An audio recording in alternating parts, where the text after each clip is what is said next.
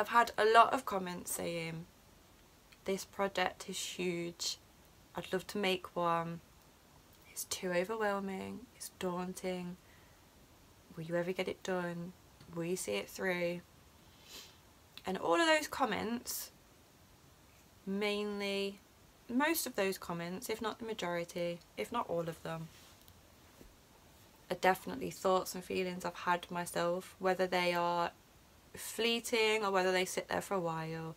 I have thought, this is going to take forever, I want to make something else, why did I start this, I'm never going to get this done. And then I sort of sit there and say to myself, hang on a minute, look how much progress you have made.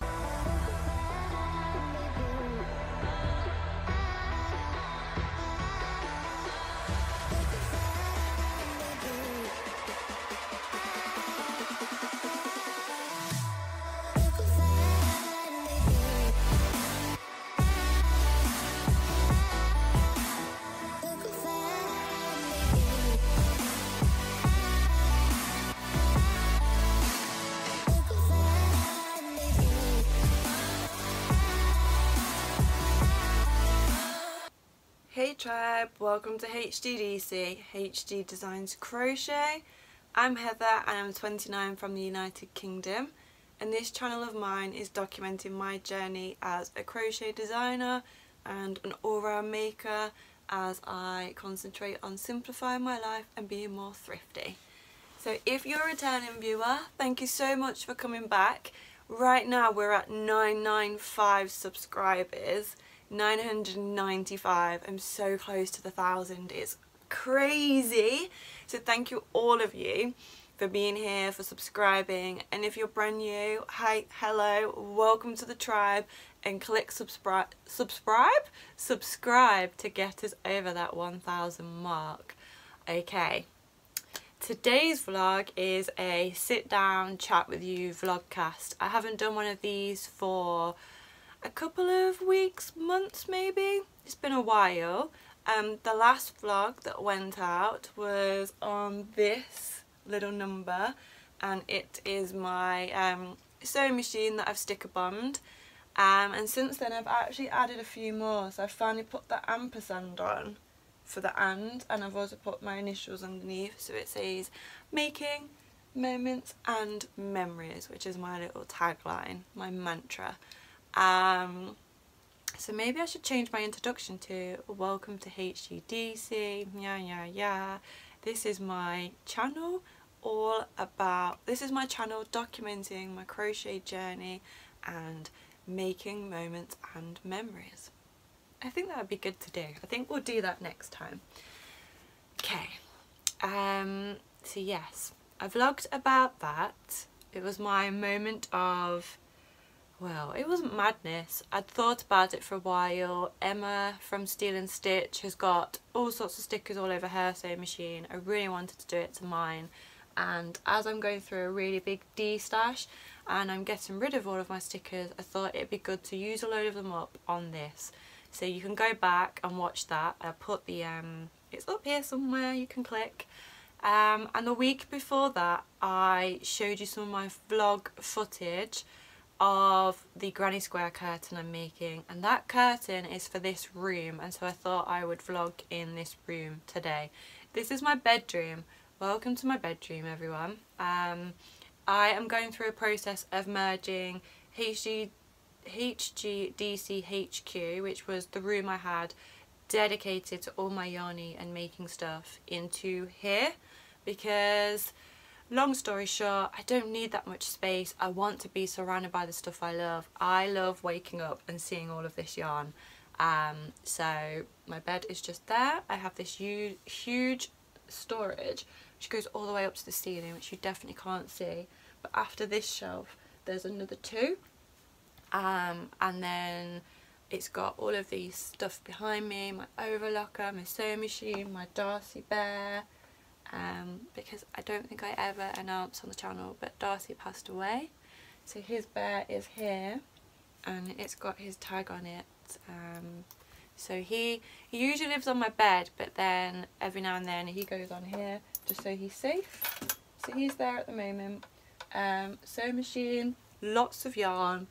This is all sort of whips, projects I'm working on, my yarn winder.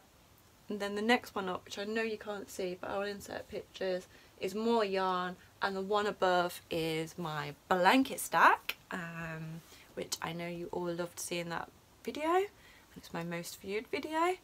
And then here off camera I have another storage tower, not as big as this, with all my DK in it. Well, I say all of, I still haven't put this lot away, which is in my resting knit face bag from Stephen and Penelope. But the majority of it's there. Still working with it in here. I think this unit is going to get changed at some point. If I don't change it, I'm going to move it over on the far wall. So yeah, it's still a work in progress, but I decided to vlog it in here because I'm going to show you the progress I've made on the curtain. So as you can see, this room is all white, but it's really colourful because of all my crochet and my yarn. So the last you saw my mini, let's get this right, my mini granny square curtain, I was on row 6. I had the ends to sew in on rows 5 and 6, and I was going to make a huge stash of centres to add into that. And that was back on the 4th of September that I, that's the last day's worth of vlog footage that you saw. And today, which I should have told you already, is the 21st of September. So quite a bit of time has passed. I'm not going to work out how many days, but quite a bit of time. Almost 20 days. So I have made quite a bit of progress.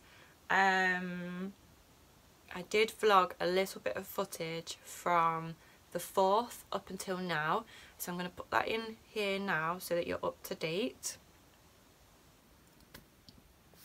Hey tribe, it is the 10th of September and it's about 6:15 and I'm showing you all my piles, which sounds a little bit dodgy. I'm showing you all of my centres for my mini granny squares to add to my curtain. As you can see, I've got quite a pile now. Well, stacks of piles. I don't actually know how many are here, so that's going to be the next job. I am going to count these up and let you know. I should do some sort of guess how many centres, like what they do on a tombola.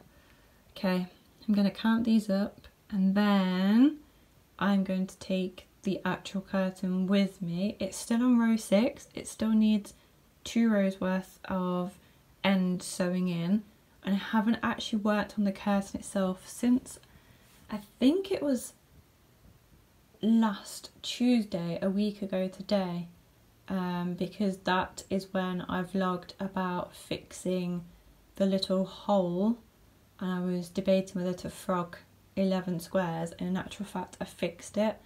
And then that night I added on the 6th row. Yeah, I did.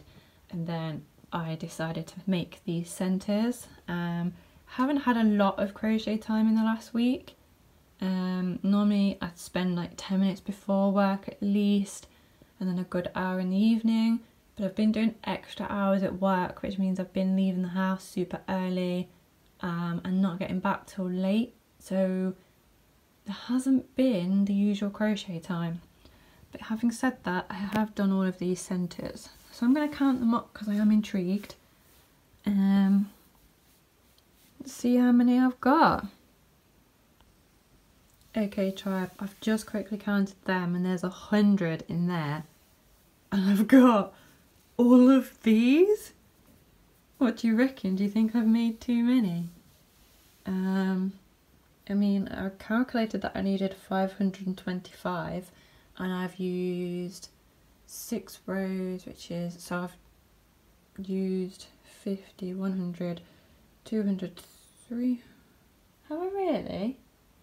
No, you do not. You've used 100, you've used, have I really used 300? I must have calculated that wrong. Wronger than wrong. Let me see. Oh goodness. 300 and I still have those little bits left. So yeah, I might have made way too many.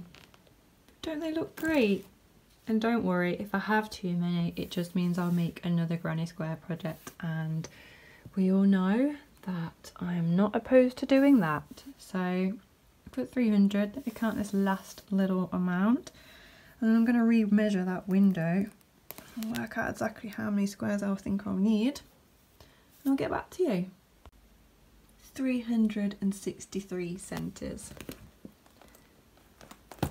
And then I've used, let's count it.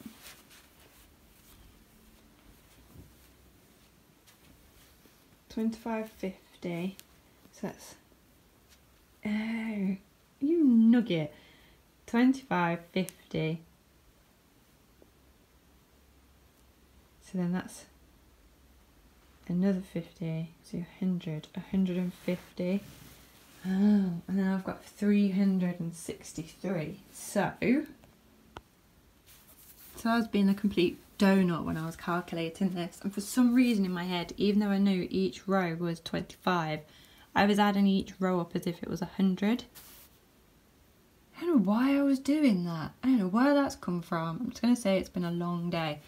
So with the 150 I've got here, 6 times 25 is 150, plus the 363 I've got here, I need to make 12 more centres, and I've got every single centre I need for my curtain.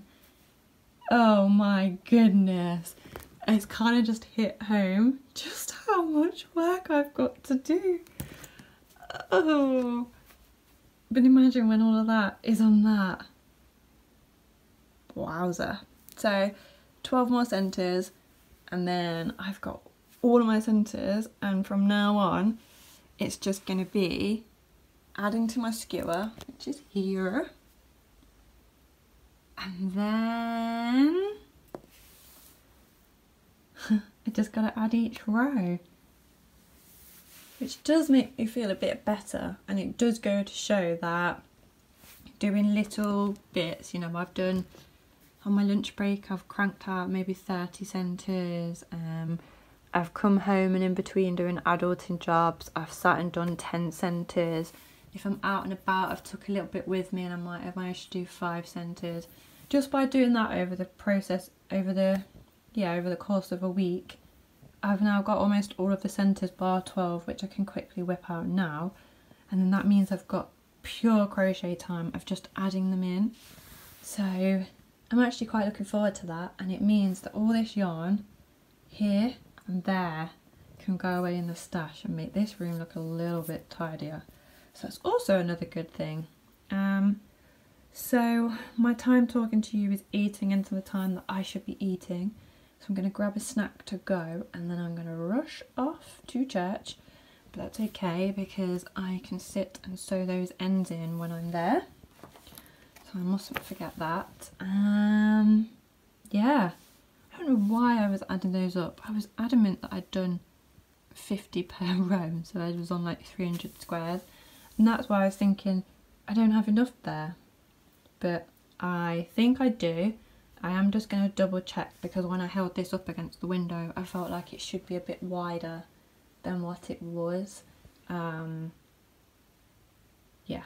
So I'll double check the calculations, and then I'm not far off finishing all the squares. I mean, 12 is great. If I have to add another X amount of rows, I'm not that far, am I? So the curtain is closer to getting done, and once this colourful bag of centres is emptied, that means this is done. Okay, I gotta rush. Catch you later. So as you can see, I have made a huge stack of squares, centres, to be made into squares, and I have only got 12 more to make, and then I've got enough for every single row. And that tub, when I showed you it, was jam-packed, rammed full, and I felt like there was so much to do. And I'm actually going to say now that quite a few people have commented and said to me, I'd love to do a project like that, but it takes too much time, that it's daunting, that it's overwhelming, that it'll never get done.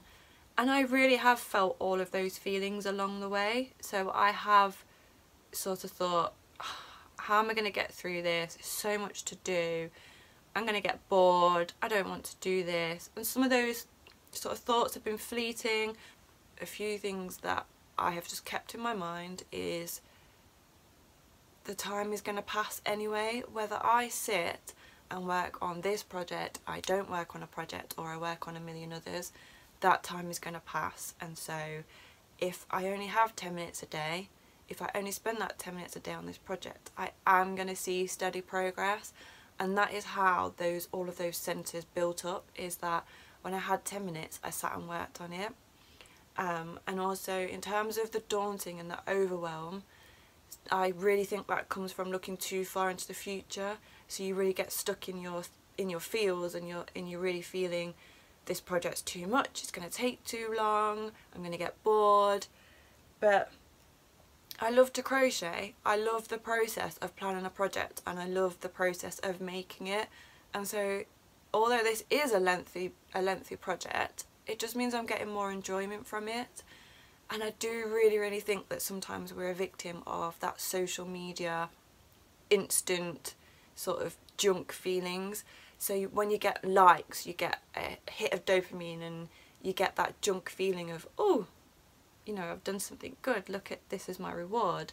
And sometimes I think we look too hard for that in our projects and the things we're making, and sometimes we want that instant gratification, and not all projects are like that. And this one I'm really enjoying.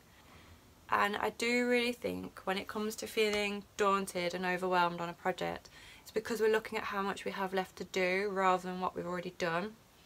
And so every time I sort of think, oh, this is taking ages, I go back over the vlogs that I've put out for you all, and I have a look, and I realise that in such a short space of time I've done so much.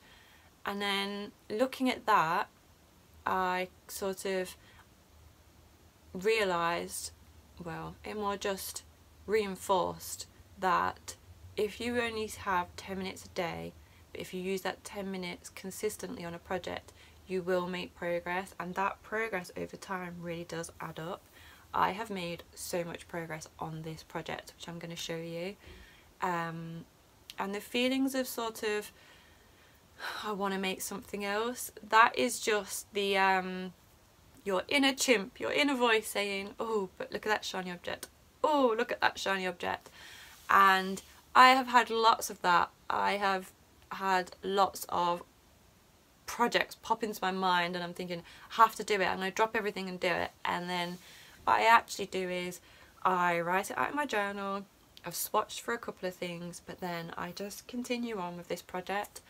And I am really enjoying it, and I'm getting a huge sense of achievement from seeing this project through. Not that it's done yet, but for how far I've come with it, as opposed to maybe a smaller project where you get that instant hit because it's done, but then you're like, what do I make next?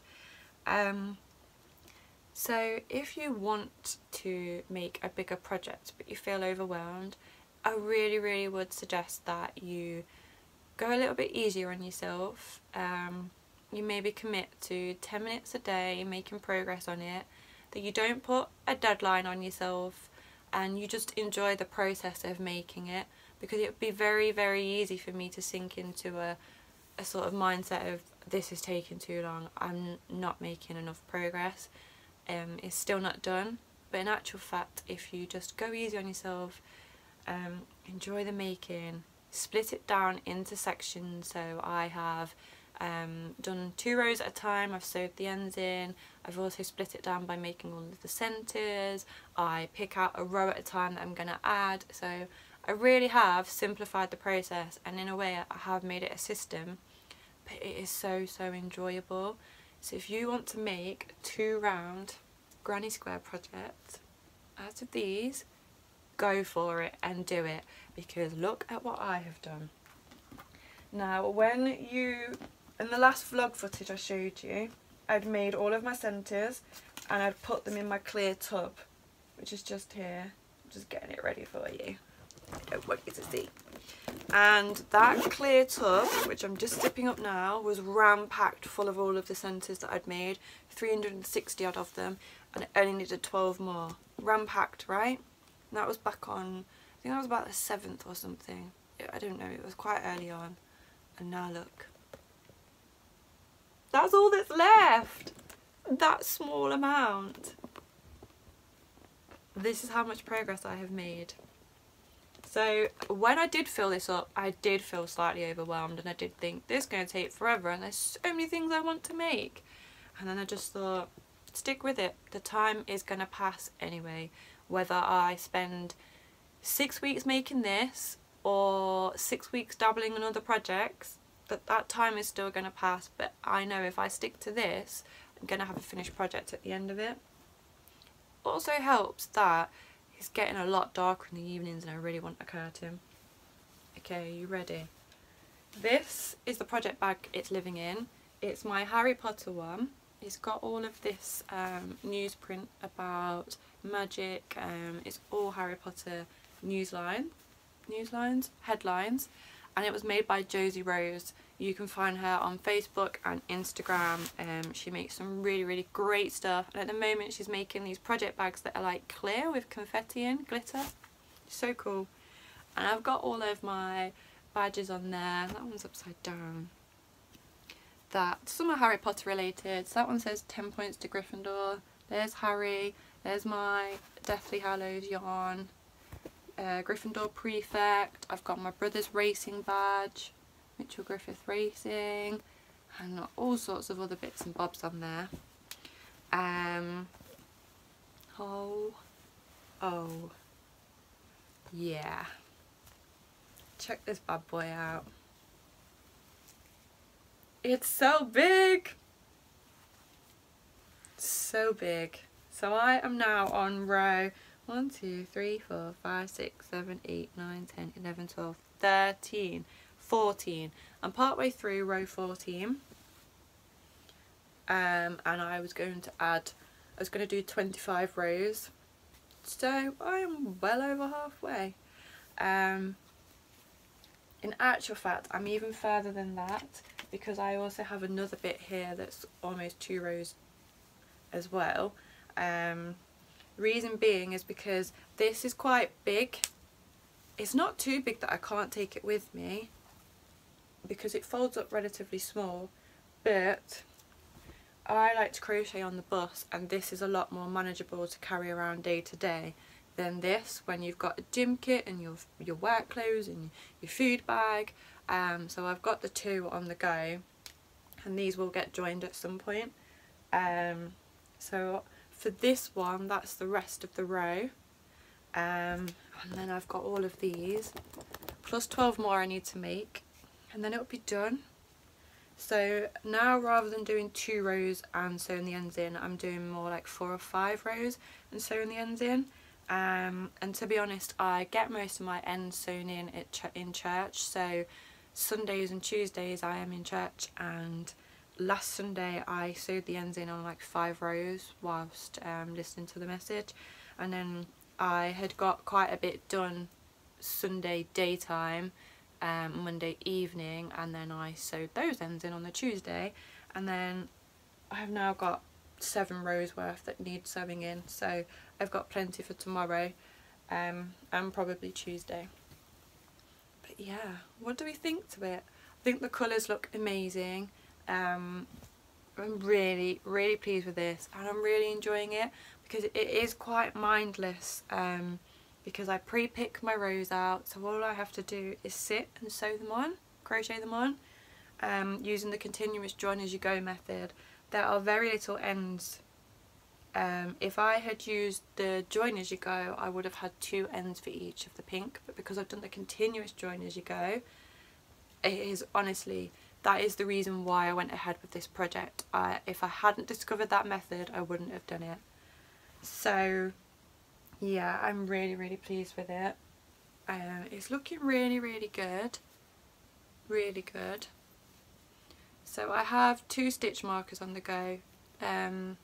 Progress keepers, I use them as when I'm crocheting, because it's very easy for the ball to get pulled, especially when people come along and they're well-meaning, but they grab it and say, oh, I love that, look at that, and I just watch my yarn unravel and think, I've got 3 do those stitches.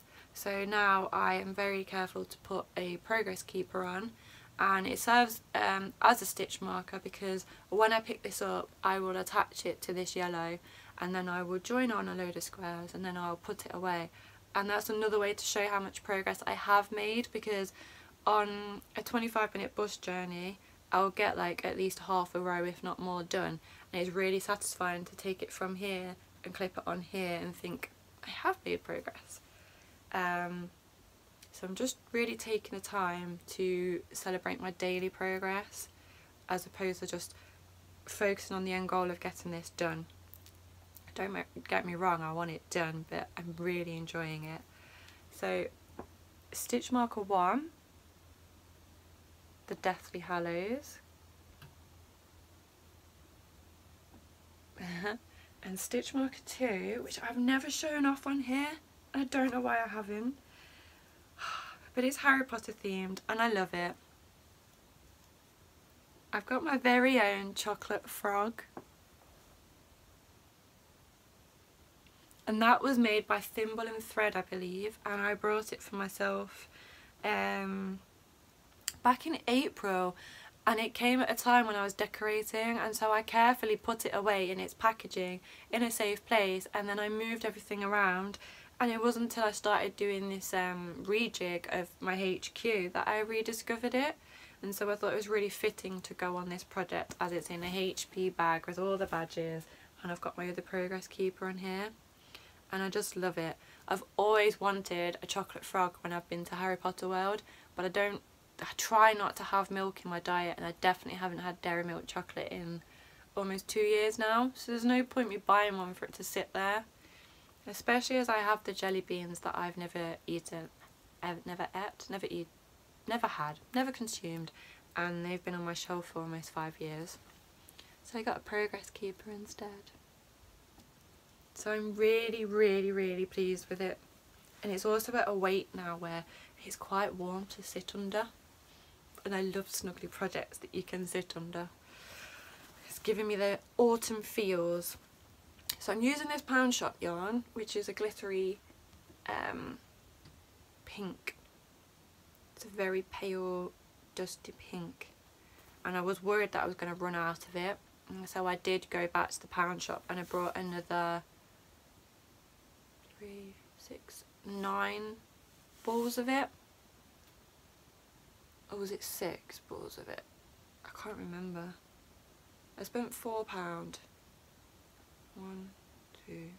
I got 6 balls of it for £4, and it's just their Knitting Essentials sparkle, and it's 3 for 2. So I bought 4 and got 2 free in effect. So I've got some of that all wedged in here, and then when I'm home or I'm going somewhere that isn't work, basically, I will take this. When I'm going somewhere like work, I take this, and that goes in my tote bag. Wherever I go, my hooks go with me. So what do you think? I am absolutely loving it, and I'm really, really pleased with the progress, and I can't believe how much progress I've made. It has grown massively. If you think that I filled this up with centres and now this is the size that it's at. It's also really nice and warm, so I am looking forward to having that up on my window, because I think it will really help insulate my room. My room isn't that cold. I just think it will just be really nice and snuggly, and it's going to look great up. Now, quite a few people have messaged to say, oh, it might be too heavy, and that has been in my mind, that it could be too heavy. If it is too heavy, I'm going to try and line it with some material, like blackout material, and that should give it a bit of structure to help stop it stretching too much under its own weight. And I'm also going to make quite chunky tabs, and they can be lined as well. If that doesn't solve the issue, I will just make this into a blanket for my bed. it just means it's going to have to be a whole lot bigger. So I do hope that the curtain will work, because otherwise I am going to pretty much make another 525 centres and double it and make it into a blanket for myself. I don't really need another blanket.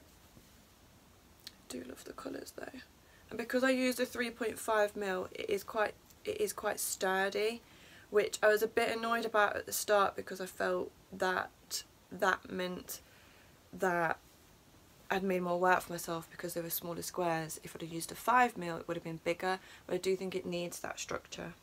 So yeah, I'm really pleased with it.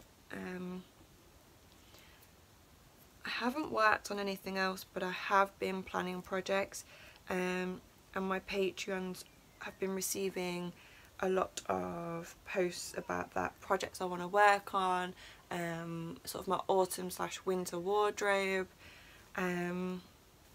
bits and pieces that I've been buying from charity shops. So if you're interested in that, go ahead to my Patreon and sign up. It works out at, I think it's $2 or $3 a month, but you get access to all my posts, all my behind the scenes. They get to see a lot more updates on this, and when patterns come out they get them for free. So if you want to join that tribe, go ahead. One other thing that I have got to show you, a couple new things that I've got, and that is a couple of pattern books. I love Debbie Bliss patterns. I've never made one, but I just love her stuff, and I've picked these two up from eBay. And there's a couple of projects in each that I want to make, one of them being this cabled cow, but because I can't just make a pattern, I have to change them. I think I would make that even bigger, and I want to line it with fleece, or make it smaller and line it with fleece. I don't know, there's so many options. There's some really nice patterns in here, and I've already got 3 or 4 of her pattern books, so now I've just got another 2.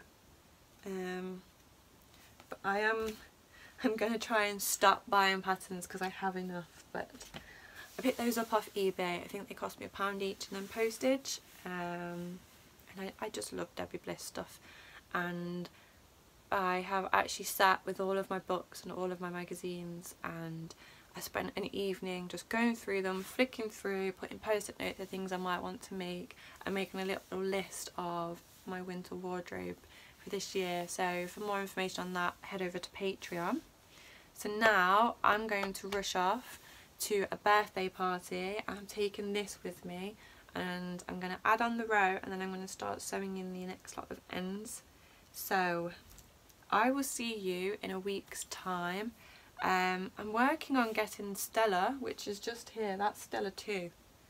I'm working on getting her finished, lined, and all of the tutorials and the patterns out to you, and I really hope that I've gotten that done for next weekend. So click subscribe, come back, see if that's ready, and then yeah, I'll see you in a week's time, and by then we'll probably be over 1,000 subscribers, which is crazy. So thank you for watching, thank you for tuning in, and I'll see you again soon. Happy making moments and memories.